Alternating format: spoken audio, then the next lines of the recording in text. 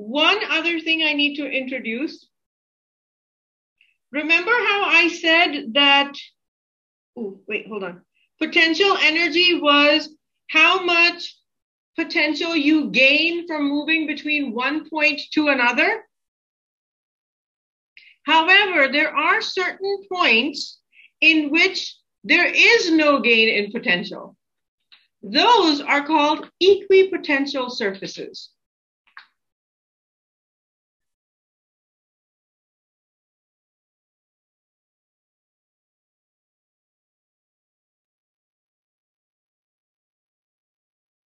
Equipotential surfaces are those surfaces on which if you move from point A to point B, you do not gain any energy or you don't lose any energy. Okay? So what are they given as?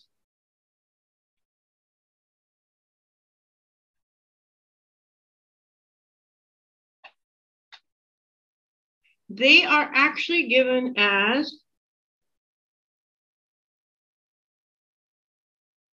concentric circles around your field.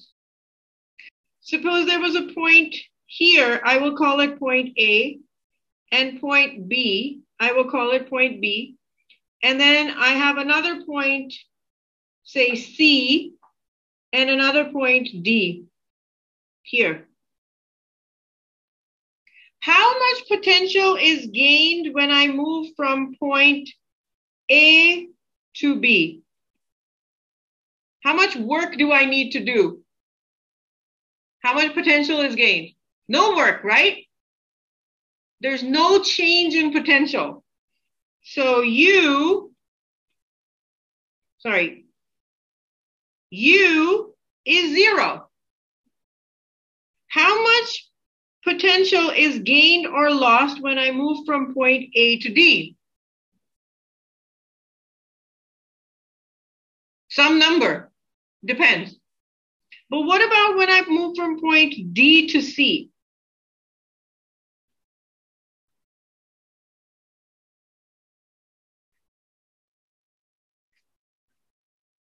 Does that make sense? So the surfaces on which there is no gain or loss in potential are called equipotential surfaces. So the way to think about it is, okay, here's my pen. I put it down here. What's its potential energy with respect to the ground? Like mgh? What if I move it here? What's the potential energy? Same mgh? What's the change in potential energy for me moving it from here to here? 0. So can I call this surface an equipotential surface in terms of gravitational potential? And that's what equipotential surfaces mean when we're talking about electric field as well. So I would like us to write this very simple hint.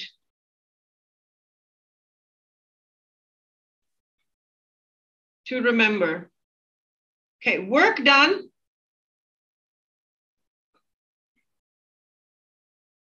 On an equipotential surface, when you're on the equipotential surface,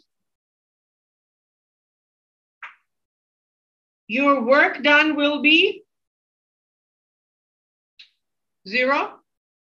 Which implies your U, the delta U will be 0. Now, again, remember, the potential may not be 0, but the change in potential will be 0. Got it? So the change in V will be 0. And in between the potential surfaces, equipotential surfaces, will work done be not equal to 0? Yes, that's a double negative. So you have to do work, right? Which basically means is delta U will be given as Q VB minus VA. However you define B's and A's. Oh, I define my B and A as the same potential. So I should do A to C. I'll do A to C.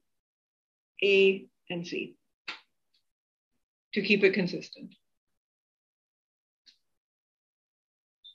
Woohoo! So we have just covered 3 sections.